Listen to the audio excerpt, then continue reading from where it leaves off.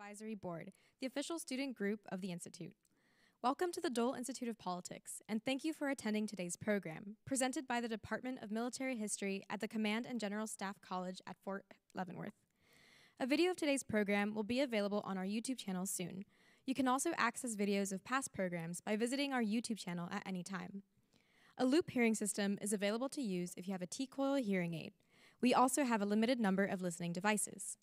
If you have questions about the loop hearing system, or if any time during the program you have difficulty hearing, please alert one of our staff members or student volunteers. After the program, we will have some time for the audience to ask questions. If you have a question, please raise your hand and a student worker with a microphone will come to you. Please stand if you are able to and just ask one brief question. The Dole Institute's mission is to foster civil and respectful discussion around important and often difficult topics. Please phrase your questions with this in mind. Before we begin, I'd like to remind you to please turn off your cell phones. And now, please join me in welcoming Deputy Director of the Department of Military History, Dr. Gerges.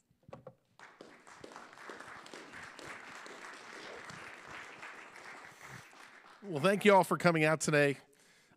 It's really my honor to introduce a really distinguished colleague and friend from our Department of Military History.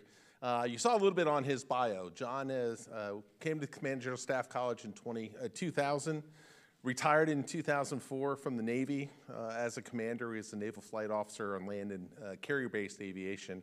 The bio that you have on the little sheet there is a little old. That only listed his 5 books up to 2017. He's now up to 7 books. His newest book, Strategy in Crisis, just came out this year. And as I was talking to him a few minutes ago, his 8th book is sitting over at KU Press waiting for its manuscript review. So John is very, very prolific. He's also very distinguished. He has been the Major General William Stoff Chair of History for the Command and General Staff College. It's a 3-year honorary chair that John was. And he was also the Fleet Admiral Ernest J. King Visiting Professor of Maritime History at the Naval War College in 2021.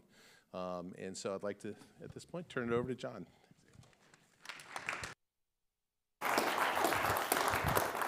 Thank you, Mark. Thank you. Well, welcome, everybody. One way to cut down on the questions is to try to pick some really esoteric topic, that nobody knows anything about. Unfortunately for me, I've got a couple guys in the back row there that know probably more about this than I do.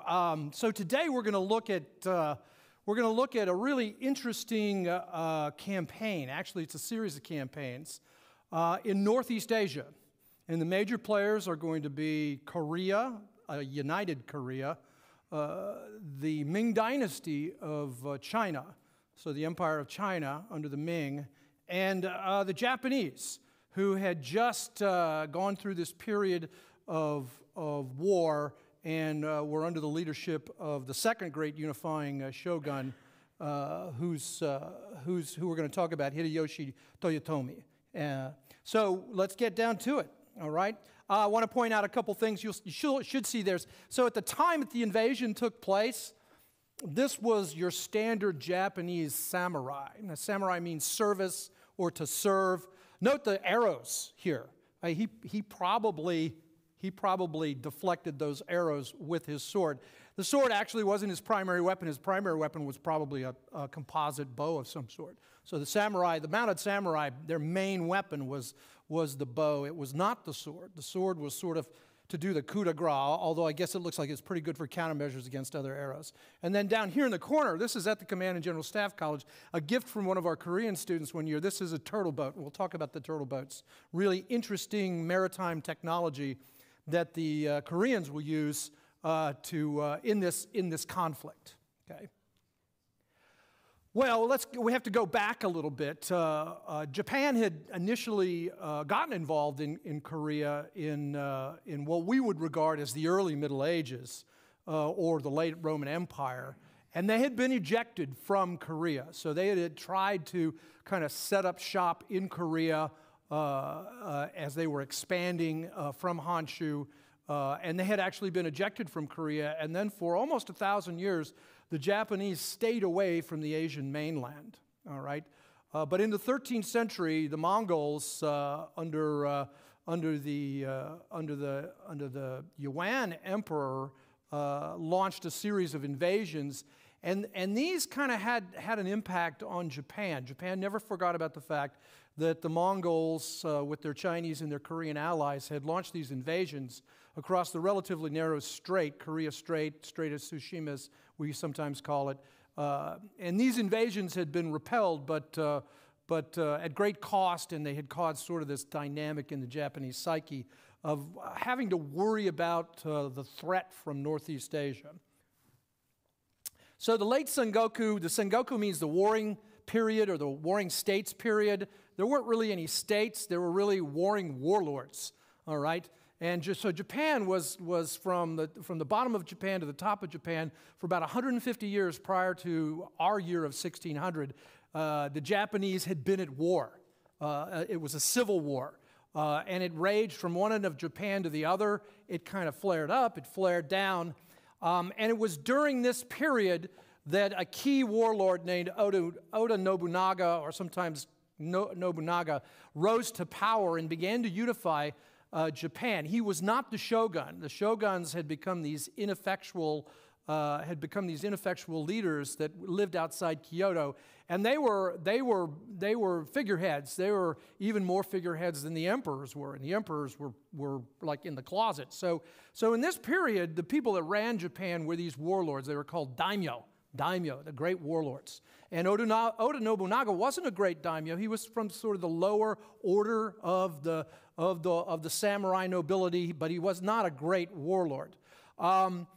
He had, we're going to meet these two characters who became his primary lieutenants.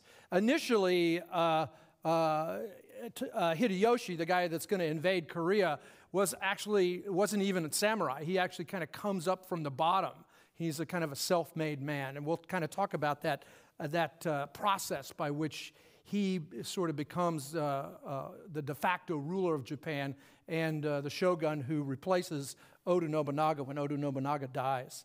Also, another one of Nobunaga's lieutenants is actually one of his adversaries, Ieyasu Tokugawa. And Tokugawa famously establishes the Tokugawa shogunate, which lasts for several hundred years and is still in place when Matthew C. Perry and the Black Ships come over to the Kanto Plain, and we force a commercial treaty on the Japanese in the late 1850s. So these are three very important guys, and they sort of succeed each other. You know, Nobunaga comes into power before Japan is completely unified. Then Japan will become completely unified under Hideyoshi. Hideyoshi will leave the scene, and then Tokugawa will take over and put down several rebellions to finally cement the power of the shogun. These are just some pictures to kind of give you a feel for sort of the kind of kit that these guys had. We'll get a little bit more into the weapons and everything. This is a helmet. Oftentimes the helmets will be kind of the most flashy thing these guys wear. Most of the rest of their outfits, unless they're really wealthy samurai or daimyo, are going to be pretty utilitarian. Again, notice the arrows, defending against the arrows. This is also from CGSC, one of our professors. Let me take a picture of that. And then here again, this is your samurai with the composite bow, ready to defend. Notice this helmet is almost exactly like that helmet. All right, so we have to understand this idea of gekkokujo. Gekkokujo means those from below replacing or opposing or having their way with those above, all right? It's a idiomatic term, and today it gets translated often as field initiative or Auftragstactik or mission command. This idea that the subordinates have absolute authority to conduct initiative. And during the Warring States period, when Hideyoshi is rising to power, this is how the samurai rise and get this social mobility that for centuries had been very, very, very static. It had been very, very difficult, unless you were really high up in the samurai hierarchy, to kind of rise. But what happens is you have all these sort of lower level people that start to revolt and start to kind of overthrow the power structure. And that's called gekkokujo. Is it loyal initiative? Loyal to who? And this will take us all the way into World War II, Gekkokujo, because it'll be loyal initiative to the emperor that'll cause these Japanese lower-ranking officers who will sort of drag Japan into wars. And that's the same thing that occurs. So for 150 years, you know, people are switching sides, stabbing each other in the back, assassinating their lords as they establish themselves, and kind of turning on each other. Betrayal was common. Switching sides was common. This idea of traitors doesn't really apply in this culture. You're not a traitor if you're doing it in your interests. But we call this today mission command, where you you sort of push authority down to the subordinates, to the lower levels. Well, the origins of this war. Japan is unified. So Nobunaga is assassinated, and his faithful lieutenant Hideyoshi engineers things to replace him. Initially, Hideyoshi is not the chosen successor, but he kind of plays a very skillful political game, and he becomes the de facto shogun, all right? He's not the real shogun. He can't be a real shogun because he doesn't have noble blood. So he sort of becomes the principal advisor to the shogun, even though the shogun is like a 10-year-old kid, which is common in Japan, all right, to have 10-year-old emperors and 10-year-old shoguns like that. So he sort of becomes the regent. That's how we would look at it, as a regent. And he unifies Japan. He, like I say, his principal lieutenant is Ieyasu Tokugawa, and he and Tokugawa kind of finish unifying Japan all the way from the southern island of Kyushu to the far north. The armies they have are huge, and I'll talk about that in a second. These are 100,000-man armies that are kind of bopping around Japan. At Odawara, the siege of Odawara, the besieged garrison is around 98,000 retainers inside the fortress walls of Odawara, and Hideyoshi's army is somewhere in the region of 100 to 150,000 troops, depending on who you count, who you don't count. And he just kind of sits outside and feasts and just waits until Odawara starves to death and they come to him. So these are really big armies that he's got here. So when peace comes to Japan, you've got a fully armed nation that has these huge armies, and now they don't have anything to do. At the same time, Hideyoshi is a megalomaniac, all right? Hideyoshi has visions of himself as the reincarnation of Genghis Khan, all right? And he actually uses Japanese characters to say, hey, if you take these and you put these into, alliterate these into Chinese, they mean, you know, I'm a descendant of Genghis Khan. It's kind of that sort of thing going on. But he sends a mission over to the Ming Dynasty, which is the regional hegemon of Asia in this period, that dominates Asia from the Philippines all the way up to Korea. And the Ming rebuff his trade outreach. He wants to get the right to trade silk and goods inside China, as well as to bring Chinese goods into Japan and start to rebuild Japan. Now, did this really happen, or is this just an excuse, you know, to get angry and invade Korea? All right. So I mentioned the Mongol invasions. They had been based and launched from Korea with the help of Korean mariners and Chinese mariners. And so the Japanese sort of blame the Koreans and the Chinese for these invasions. And of course, there's the mythos of the kamikaze, the divine wind, that defeats the main Mongol fleet in the second invasion, but an awful lot of hard fighting took place as well by the samurai. Okay, so there's this fear that, hey, they might do it again, you know. So there's no disarmament that takes place after Japan is unified. 300,000 veteran troops, that's sort of my round figure for what Hideyoshi has. Many of these troops are Christian. The Dutch and the Portuguese have converted many of these troops, all right? The bulk of the Christians are from the island of Kyushu, and we'll talk about one of the Christian warlords here. So this is a really interesting culture and place. And, you know, Hideyoshi, he takes offense, so he decides to invade Korea. Korea is just an avenue of approach to go against the Ming, to go against the Ming. Now, too bad for Hideyoshi. If he'd waited for 40 years, the Ming would have been in collapse and he could have taken China easily, right? But he doesn't wait. He has no idea that the Ming are going to start to collapse within two generations. And he sees himself as basically conquering the world. He's got this army that's never been defeated. He's a general who's never lost a battle, or at least that's the narrative that he presents. And so he's going to take these veteran troops and he's going to conquer the world with them. You know, so it's really two wars. There's going to be an invasion in 1592, and then there's going to be a ceasefire. Most of that, the important conflict, conventional conflict, is going to take place north of the Imjin River. And then there's going to be a second invasion, 1597 to 1598. That will be mostly south of the Imjin and the Han rivers, okay? And we'll look at some geography of Korea here in a second. The Articles of War. So at the Command and General Staff College, we teach our students about something called the military revolution, all right? And there's a lot of argument back and forth between military historians about what is the military revolution? Is there such a thing as a military? Is there one military revolution? Well, I'm here to tell you there's a social, political, military revolution in Asia.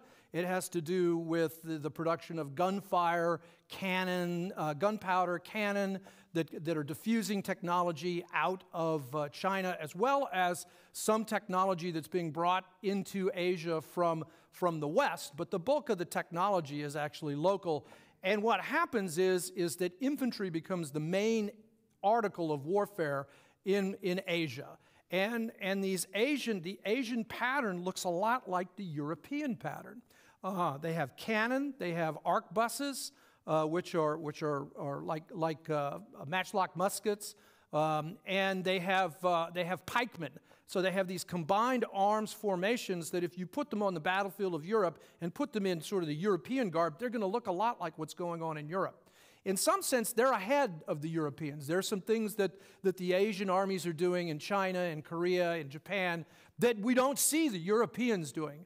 One thing that they're really doing is they have mass. They have an incredible amount of mass. Their armies on a comparative basis are bigger than the European armies, all right? So they've figured out the logistics here. Now, most of the logistics are being conducted by the water, so they use junks and ships to kind of supply these huge armies. Japan is an archipelago of islands, and so the way you get these guys supplied is with ships. So a lot of the logistics is actually waterborne, which is why they can have these large armies.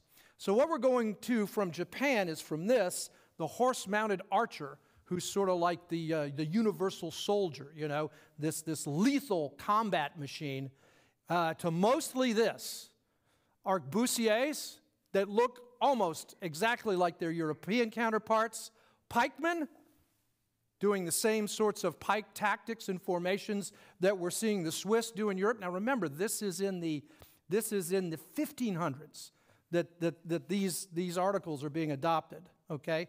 And then we're seeing ships like this that exist out there, gigantic galleys and ships like this, which could go to the Mediterranean and keep pace with the Ottomans if you wanted them to. And then these are Ming cannon, a little lighter, more mobile, and these are some of the Chinese and Korean soldiers. Again, not much different. They still have swordsmen. They still have archers that they use.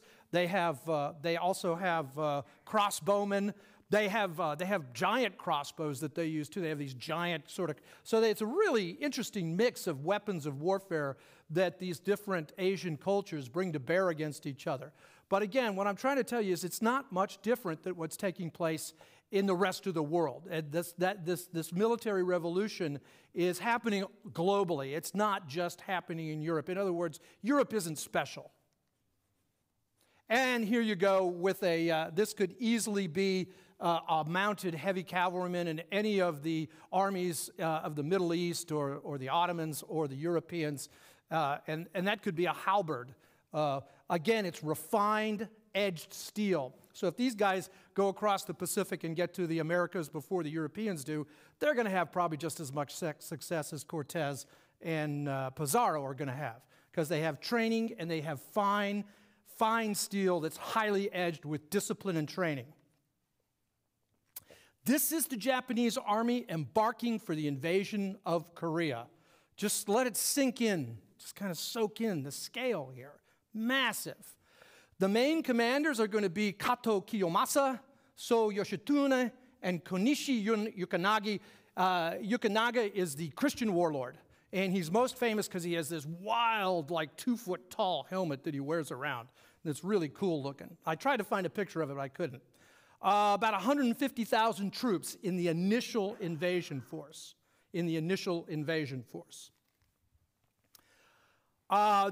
Kenneth Chase, in a really good book that's sort of a history of firearms, which starts in Asia because that's where firearms are invented and that's where they diffuse to the rest of the globe from, says that Japan's initial success was for these reasons. They swept away, but the reasons for their success, the Koreans were poorly organized. They weren't ready for the scale of this attack. The Japanese were finely honed veteran troops. Think of it like Napoleon's armies as they streamed into Germany and Italy and these other places. They were these veteran, combat-tested troops, and they were out for booty. Okay, they wanted glory and they wanted booty. And their use of muskets was particularly effective. They were particularly effective. Now what? So they win and win and win. And remember, their goal is to invade China, but winter is coming. Okay? So this is where the empire strikes back. For the Ming, Korea is a buffer tributary state. Okay? The buffer part is more important than the tributary part. All right?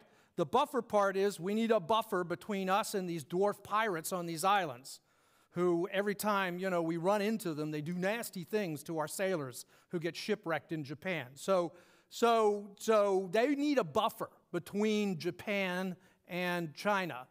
And then Korea has a long-standing relationship of the Korean royal house as a tributary state of China. So the issue today with the Kim family regime and Xi Jinping in China, that's a pattern that's existed for 2,000 years, all right? Although I think Kim family regime is probably a little more autocratic than the royal Hangul family that's occupying the throne in Korea at this time. So the Ming dynasty finds out what's happened, and they put together an army to strike back against the Japanese. At the same time as the Japanese press north towards the Yalu River, guerrilla operations begin in their rear by the Koreans. So the Koreans, Korea back then was a mountainous peninsula covered with forests. The forests hadn't all been chopped down by the Japanese yet, which the Japanese will do starting about 1890-ish. But anyway, 95. So there's this guerrilla war in the south. Yes, the Japanese hold some of the major cities. Most of the major cities. They hold the capital of Seoul. They hold Busan. They hold these major areas. But their lines of communication are being attacked. So as they go north, their army gets smaller and smaller and smaller as they protect their lines of communication in the peninsula. At the same time, a Korean Ming Navy, or navies, begin to attack the Japanese sea lines of communication. So this is a really modern-ish conflict. You've got guerrilla warfare, you've got warfare, conventional warfare, sieges are still going on for some of the holdout Korean cities, although by the time the main battle occurs at Pyongyang, we're going to see most of those sieges are over. And then you've got active warfare at sea with cannon, with ships with cannon that are fighting each other. And they're attacking the sea lines of communication. So it's very much of a compound kind of warfare with irregular warfare, regular warfare, and naval warfare. So when I talk about this to my students, I say, this is multi-domain operations. All right, so the Ming Korean commander is going to be Li Rusong. He's going to put on the golden dragon helm of the Ming, sort of a kind of, okay, this means I'm in command. and he's going to bring 50,000 troops and 200 large cannon across the frozen wastes of Manchuria. He's going to tow them on sledges across the ice and the snow, and that's going to be the main piece that he's built this army around. He'll also have some Korean troops that are part of this 50,000. Meanwhile, the Japanese have taken up residence in Pyongyang with their main northern army, and it'll be under So Yukinaga, and there'll be another guy named Shigenobu who will come later. We're not sure how many Japanese are really there. 15,000 to 30,000 troops, high-end 30,000, low-end 15,000. We're really not sure because the Japanese chronicles are pretty unclear on this. And of course, with the Chinese, they're going to elevate the numbers because, you always want to defeat a big army that outnumbers you, not a smaller army that you outnumber, right? Because it doesn't look good in the headlines and the narrative. So that's why the numbers are a little iffy. Although this is a pretty reliable number here, at least according to guys like Peter Lorge and Ken Swope. All right, the naval war is under the great patriotic hero of Korea, Admiral Yi Sun-shin. He starts out with a fleet that's inferior to the Shogun's fleet. It's what we call a fleet and bing. So the idea here is to keep the Japanese honest. In other words, to keep their fleet engaged, to threaten them, to force them to protect their lines of communication instead of using their navy to project power further up the peninsula. He's entirely successful in that. Remember that little boat I showed you? He comes up with these very innovative turtle boats that can grapple with cannon. They can fight on all sides. And the culmination of his war is this battle at Hansan Island where he destroys a Japanese fleet. What this does is this starts to cut the supplies that are coming from Japan to Korea. It's wintertime. The harvest has already been brought in. What the peasants and the retreating Korean armies haven't destroyed or taken with them. And who's been to Korea? It's a pretty grim, bare place in the wintertime, all right? And so the Japanese are now going to start to have problems feeding their troops, never mind feeding the local populace. Of course, this is the beginning of sort of the Japanese, or more of a confirmation of the sort of regular Japanese approach to warfare, which is the only people who, if there's no food around or little food around, the only people who get fed are the Japanese troops. Nobody else gets fed, and everybody else can just starve to death as far as we are concerned. So this is a pretty horrific war, guerrilla warfare, mass famine, atrocities at every turn. There's the turtle boat. See the anchor that they can use to, it can maneuver. It's very maneuverable because of this really interesting setup with the two sort of wings and the rudder and the tiller. The samurai whose their main tactic against navies is to board the other guy's vessel, get in close and board. Well, they essentially say, well, good luck with that. They have all these holes here where they can stick arquebuses or pikes or small hand cannon or whatever. Really survivable combat ship. And I think this is Admiral Lee's flagship with his banner flying from it. All right, so here's the geography. The Japanese have invaded. They come through Pusan. They conduct a major siege at Chongjin. They sort of finish off the Korean army at Seoul, and then they drive north to Pyongyang. They send out a party all the way up to the Yalu, to Uiju, and ambush a Ming force up there, but it's only kind of a reconnaissance in force, and they come back. But they haven't fought the main Ming army yet. We'll probably come back to this map at some point. Also, I talked about Hansan Island. Hansan Island's right here. Notice here's Pusan, major port where Japanese food is flowing in to feed the armies and reinforcements and troops. And Lee is using his fleet to threaten that, and that's where he wins that big battle at Hansan Island.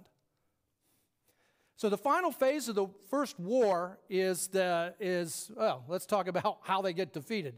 I thought I had a slide on that. So the samurai decide, we've gone too far forward. They retreat back and they create an armed camp of 15 to 30,000 troops at Pyongyang. Li Rusong, the commander of the Ming, comes down with his 200 cannon, surrounds the town. There's a Japanese army that's trying to march in relief, but they've gone too far, too fast, they've become separated, and in a vicious multi-day battle, the Chinese essentially surround Pyongyang, and they have these large cannon compared to the Japanese. The Japanese cannon are small, they're almost like handguns, like the kind of guns you see in the old movies about, the British, where they put these little, tiny carronades and stuff on rowboats and fire. The Japanese have those, but they don't have any big cannon. So the Ming have this huge advantage in cannon. They surround it, and they just basically blast the samurai to pieces. The samurai fight very well, but they lose at least a third of their army. And then they begin to retreat. And it's during the retreat where the Ming and the Koreans really sort of exact the most damage as the Japanese retreat back into South Korea. This pattern should be familiar. Okay. So what happens is the Ming say, okay, we've shown you that we're the most powerful nation in the region. Let's talk peace. And so they negotiate with the Japanese directly and negotiate a Japanese withdrawal from everywhere except Busan, all right? The Koreans are not involved in these negotiations. They kind of sit on the sidelines, all right? So the Chinese are going to negotiate with the Americans, with the Japanese, and they're going to leave sort of the Koreans, the North Koreans in the more modern case, on the sideline and agree to this. So the Japanese do withdraw, and they accept due to one, they've been defeated badly at Pyongyang. The guerrilla warfare is just wearing them down. Because of the Navy problems, they're having problems getting in reinforcements and logistics. And then Yukonaga, who is one of the warlords, they've become sort of a peace party saying, hey, what are we doing here? Why are we here in Korea fighting these people? Our whole goal was to go to China, and we barely saw China, and then we had to pull back and get defeated. So the Japanese have this enclave left in Busan. However, Hideyoshi is still the shogun.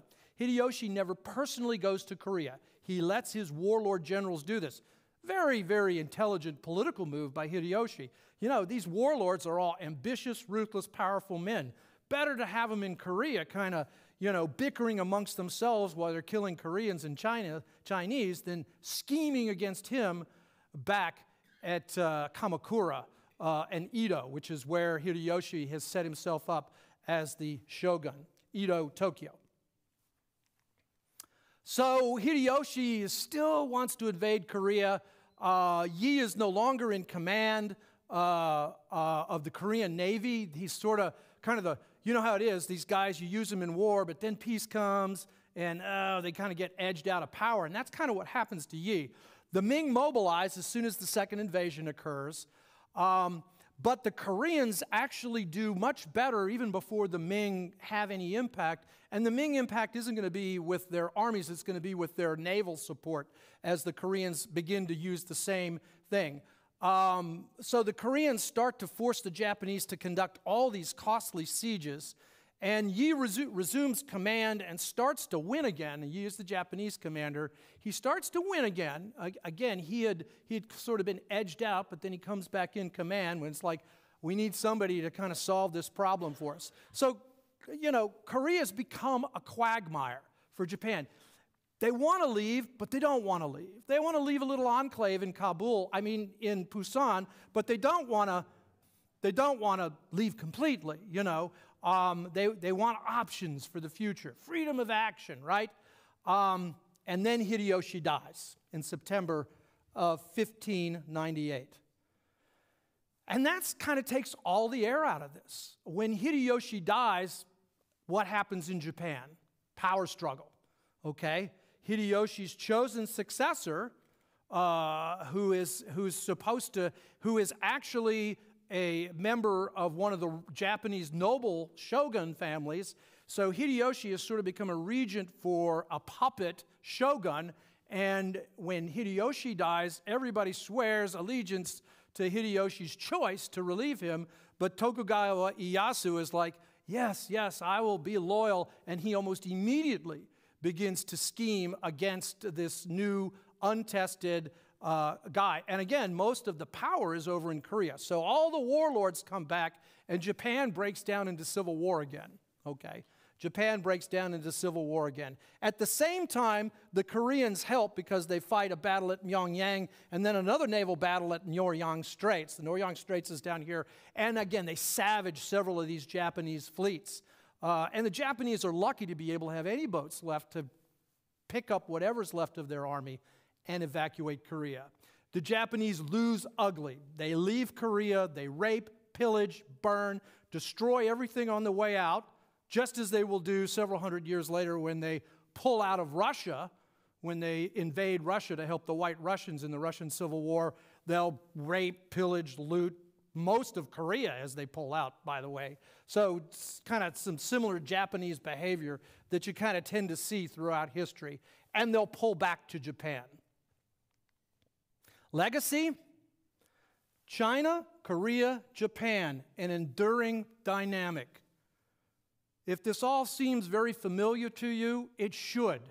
It happens again, all right? Once the Japanese come out of their sheltered isolation of the Tokugawa regime and the Meiji Emperor begins his westernizing reforms, where's the first place Japan goes? Korea. They go to Korea. They also go to Taiwan, which the Japanese call Formosa. That's the Japanese name for it. But yeah, they go back to Korea, and of course, they fight the Chinese again, but this time they win, all right? So this is an enduring dynamic of China, Korea, and Japan, with Korea often as the battleground between Japan and China as they sort of vie with each other for hegemony in northeastern Asia.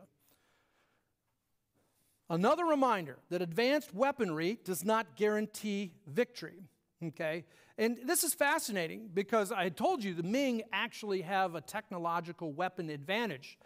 But the Second Korean campaign or the Second Korean War in this is not one with Ming cannon. It's one sort of with what the tools that they have at hand.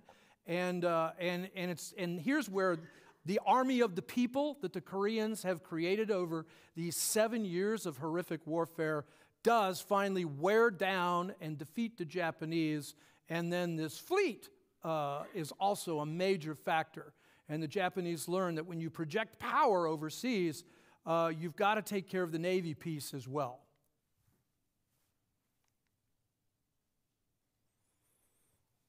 And perfect segue, that's what we're going to do here in the next session that Dr. Babb's going to do on 7 December.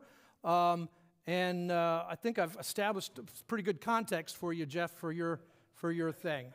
I've left plenty of time for questions here, and then I can go back to maps and pictures if you need them. So I will now open it up for questions. We have a microphone, so wait till the young lady gets you the microphone. I thoroughly enjoyed your time warp slips. They were a question about the influence of this era on ultimate state formation in Korea as an independent culture between China and Japan.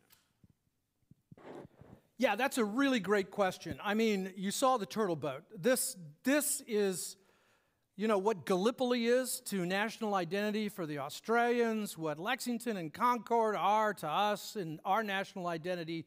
This is the war the Koreans look to as a part of shaping their national identity. Now, I don't want you to be confused. Korea is one of the oldest nations in Asia, long running. I mean, the Koreans never go defunct like those Egyptian dynasties, right?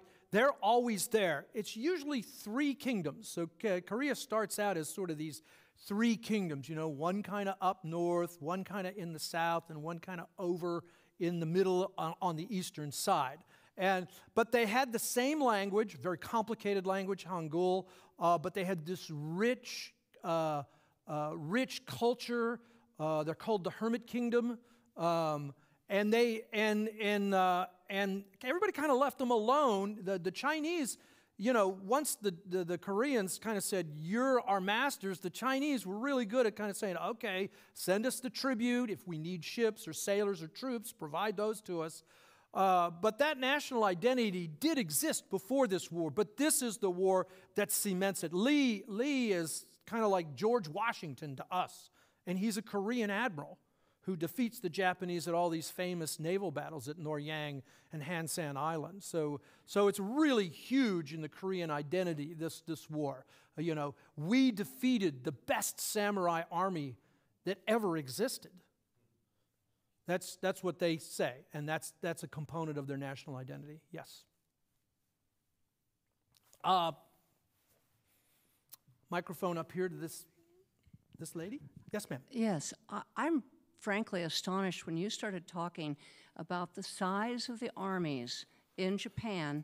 When you look at the geography of Japan and the size of the population, I know that, yeah, the emphasis was to feed the army at all costs, but still, how could they possibly support armies of that size with that population?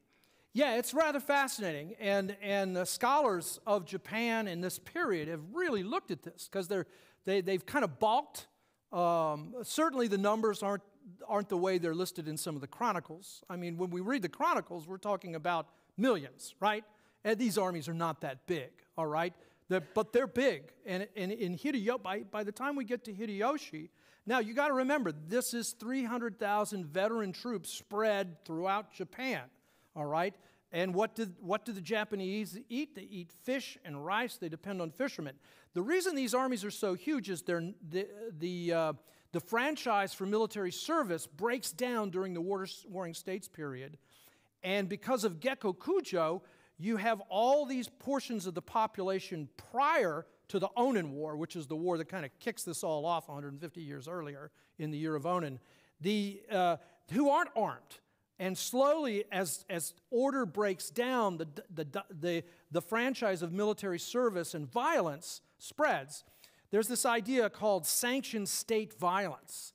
And in Japan, prior to the Sengoku, the sanctioned violence was only sanctioned amongst the samurai, all right? It was not sanctioned in any of the other classes, particularly the peasant farmers and the merchants.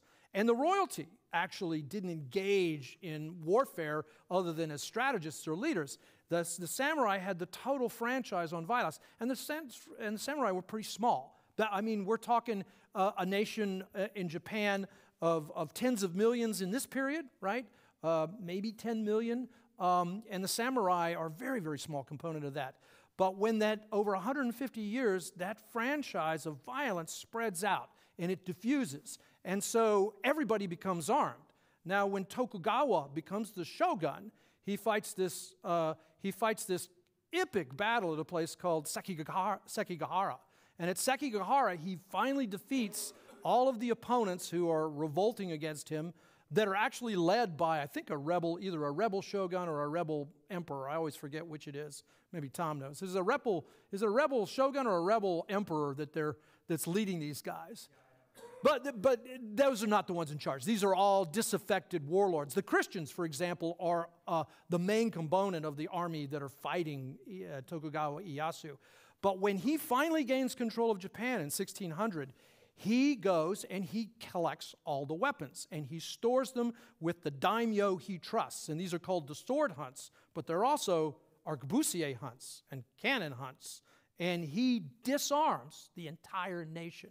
Okay. Now, the logistics piece is even more fascinating because Japan has reached this point in modernity, and most Japanese historians consider this to be the beginning of Japanese modernity. Not Matthew C. Perry and the Black Ships, but Tokugawa Ieyasu, the state builder. Most modern historians agree that actually Japan is already into what we would consider modernity. But they're at a point with their population. Now, they've had these wars that have been kind of getting rid of people. I mean, the deaths that occur in this 150-year period would probably boggle your minds. It's like when we talk about the Taiping Rebellion, 20 million Chinese dead in a period of 20 years. Huh? Who knew about that? The biggest catastrophe in the 19th century is in China, all right? Well, this is a huge catastrophe in Asia, and it's occurring in Japan, although China's got catastrophes to match over on its side with the Ming and the Qing and all that. So they've gotten to a point where they're having trouble feeding themselves. And the Japanese need to start importing their food. And one source of food is Korea.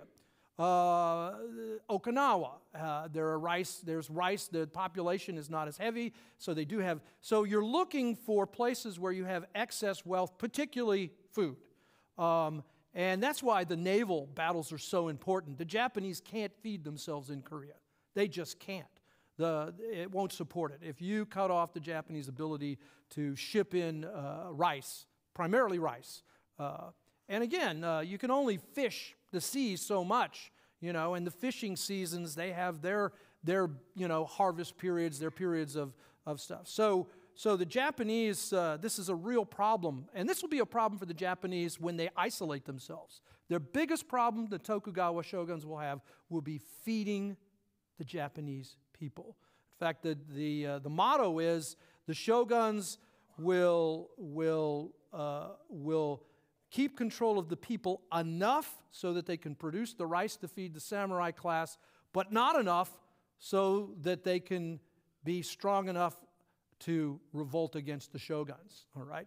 And so for 200 years, that's Japan. From 1600 until the 1860s, Japan is on the edge of starvation for most of that period. The bulk of the population are living on a diet that leads to early death or death via disease, much higher rates of disease. So your question is really good because it helps you kind of understand the demographics of food and geography and the political thing. The Japanese sacrifice hugely when they isolate themselves after Sekigahara.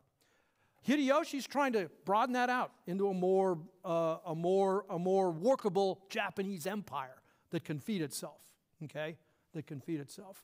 We had another question, I think Tom, and then we'll take Don, and then we'll go back over here to Airline. Yeah, Tom. I enjoyed your presentation very much. You described these vast armies being gathered by Hideyoshi, then moved across blue water to Korea, and moved and supplied by ship across blue water. My question is, after all these troops exfiltrate back to Japan, and Tokugawa Ieyasu becomes the new shogun, his family in power for a couple hundred years, what happens to those gigantic blue water fleets? Again, you don't keep a navy around unless you can do something with it, right? And so navies are expensive, they're difficult to maintain. You can do most of your trading and moving of goods in this area of Asia with smaller vessels, actually. So the big vessels are great for power projection of armies, particularly armies that have lots of horses, all right, and have cannons.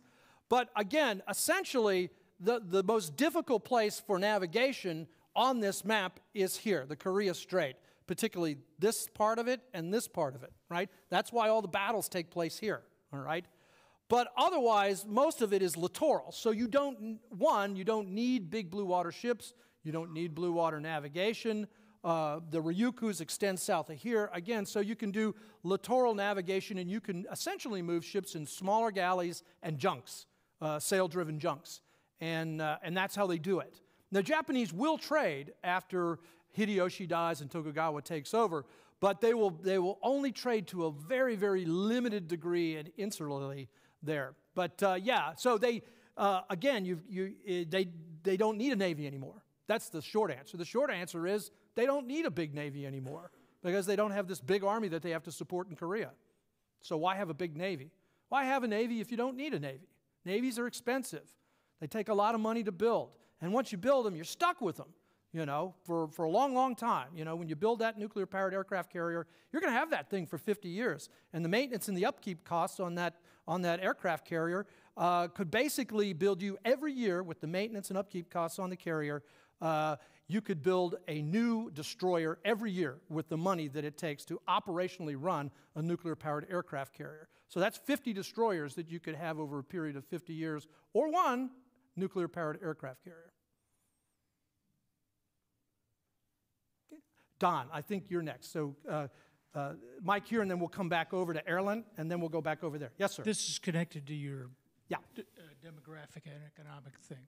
You mentioned earlier the military revolution, and you talk about it in a worldwide context. Jeffrey Parker, who, who talked about it in a European context, expanded it, but he also expanded it in an economic and demographic context too, in his the global crisis.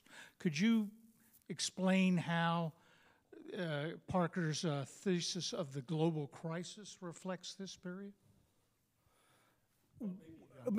So what does Parker mean by the global crisis? The global crisis is due to the Little Ice Age. Oh, okay, all right. Well, you know, you have the reality of sort of macro trends in climate change that are taking place all throughout human history. But what Don is talking about is you get this period where you finally are able to navigate the globe, all right? And this occurs in the 14th, 15th, and 16th centuries, is when human beings finally figure out how to get in a ship and go around the globe. And to get in a ship and to be able to go to the same point on the other side of the globe with a reasonable probability that you'll get there, all right? Enough probability that if you build 3 ships, you send all 3 of them over, 2 of them are probably going to come back loaded with spice and silk and stuff. And so now you can create holding companies and sort of capitalist means and corporations and wealth building by using the resources of the entire globe, portions of which are very sparsely populated, or the resources are waiting to be maybe extracted. And you also have disease playing a factor here. So the global crisis that's taking place has to do with the fact that you've had all this warm weather. You get the mini ice age that comes in. You know, this happens to the Romans. You know, where do all those steppe warriors come from? Well, they come from these nice warm steppes where people overpopulate. And then it gets cold and they have to move south, all right? That's kind of a very simplistic way to think about it. This happens in Asia too. So it's not just happening in Europe, it's also happening in Asia, all right? I mean, during this entire period, the Ming are battling the Jurchen steppe-mounted tribesmen at the same time, who are also encroaching on their borders. So the Ming don't just have a Japanese problem over here, they've got a steppe problem over here with nomadic steppe peoples whose pasture lands are being encroached on and aren't as productive as they used to be. And people do what people do. They'll go, well, that's more productive, so I'll go north and cross the Rio Grande. That's more productive, so I'll go north and cross the Mediterranean. It's the same dynamic, and it happens in sort of a perfect stormish way in the 16th and the 17th centuries. And so, but it doesn't just apply to Europe. That's Parker's great failure, is he doesn't understand that this actually happens in Asia to a far more interesting extent because the populations are so much larger, so much larger.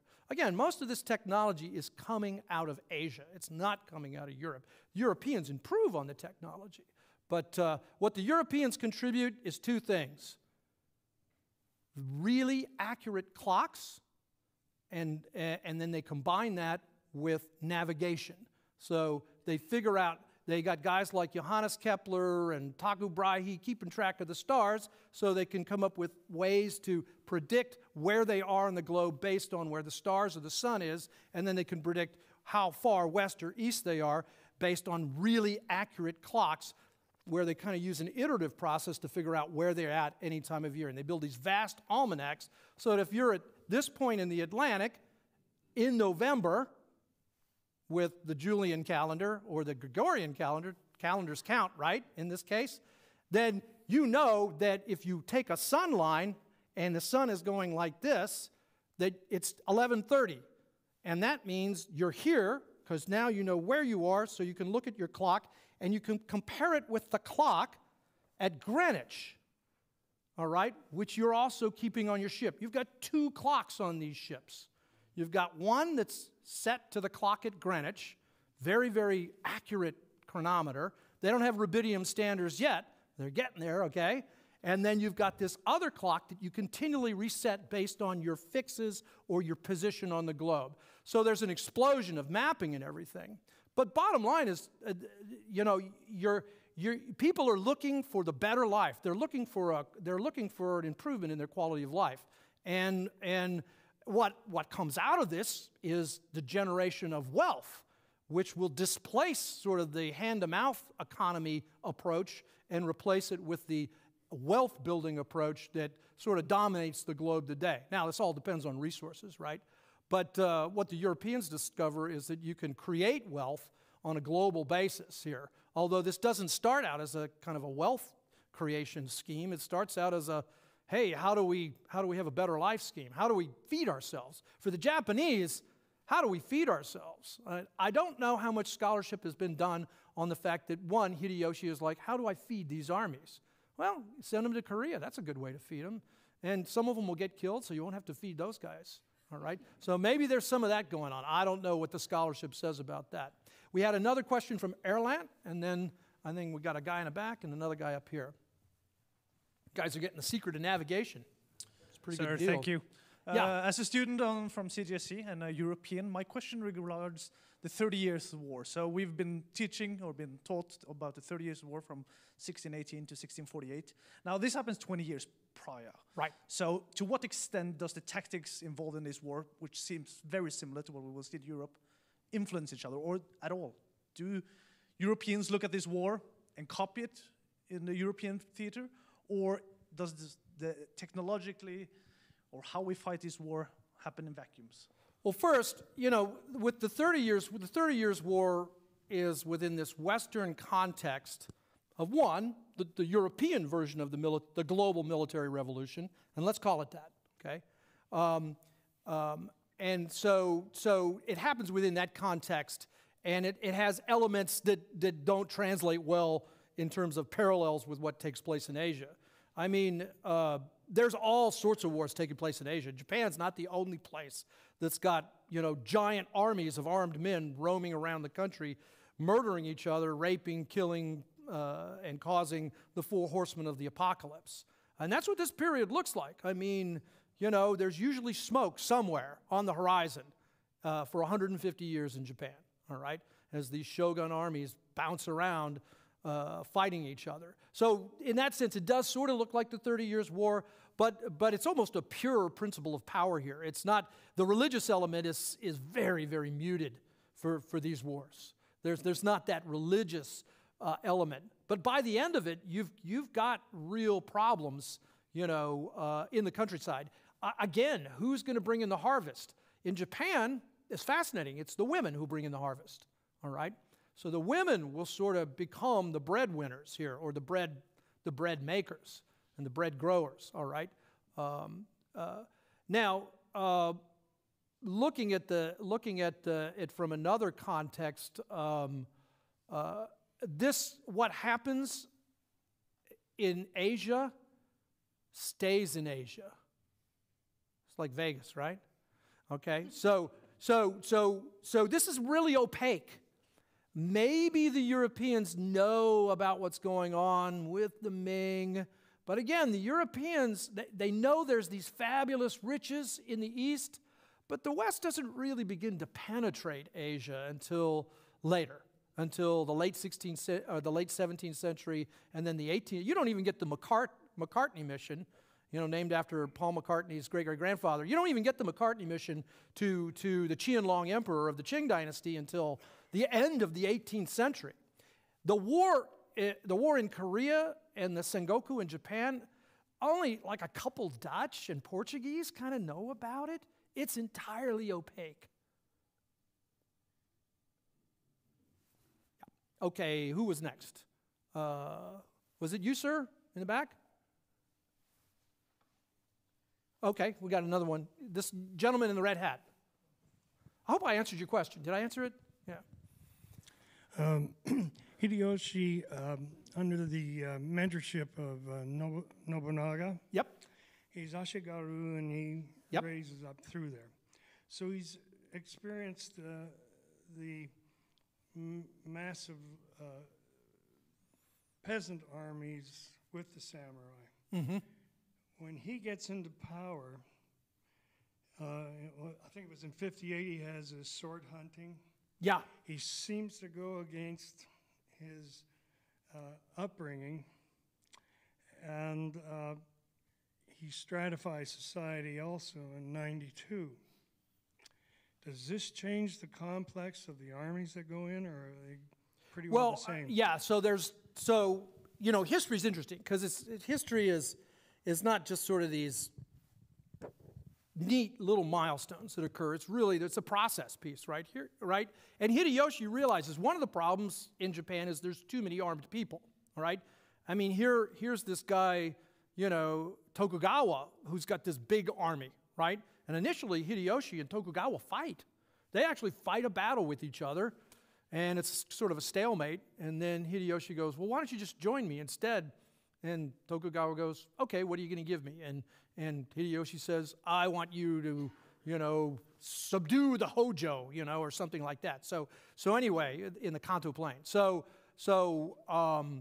this is a process, right? So is Tokugawa the first one to try to disarm the population? No.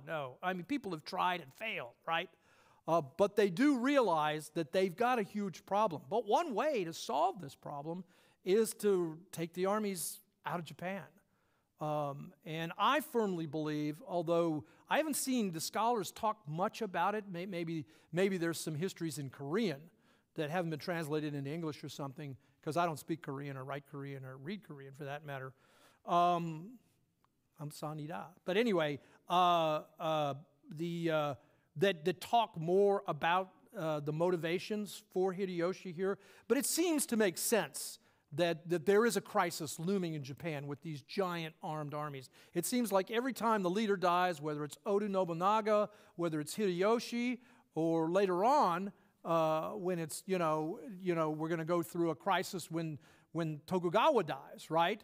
And you'll have the genocide in Kyushu, the Christian genocide in Kyushu that kind of takes place as that's happening. But it's kind of a process. So, I've found the guys who tend to be more effective in kind of finishing off things that become sort of major elements of the narrative are often not the originators of the idea itself, right?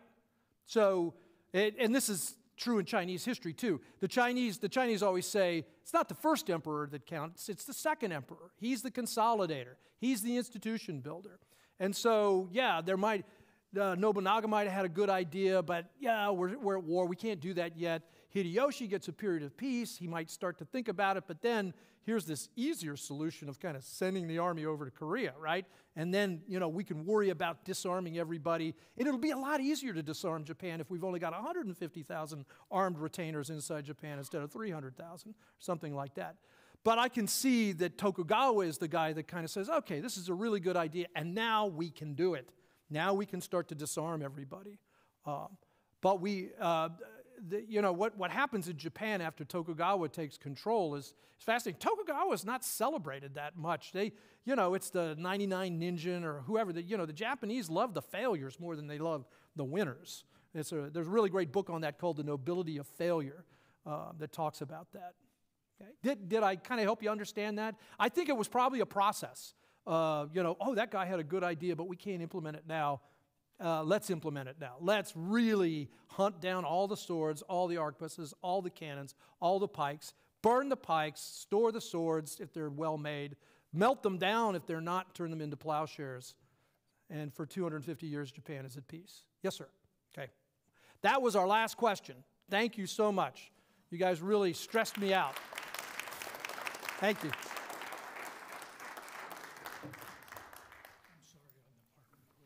Oh, no, that's okay. I'm glad you explained it to me, though. Makes sense. The other thing he's saying is the food shortages then cause a consolidation.